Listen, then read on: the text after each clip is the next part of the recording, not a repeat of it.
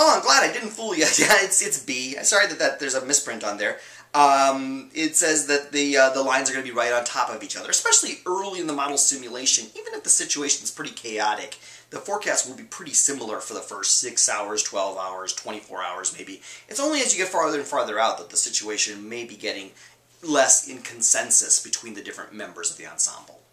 Alright, go on to question 13, our last question in this very long lecture.